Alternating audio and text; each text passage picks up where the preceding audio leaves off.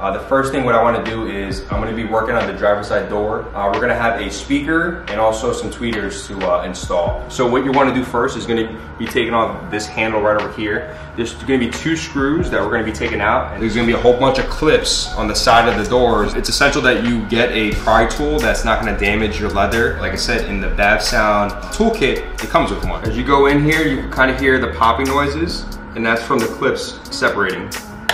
So that's all taken out. I'm gonna take these 2 screws out. There's one over on the top portion, and I believe there's one more down over here. So once those 2 screws are loosened and taken out of the placement of it, you're gonna use the pry tool again, and you're gonna start working your way around it. That made it look violent, but it definitely wasn't.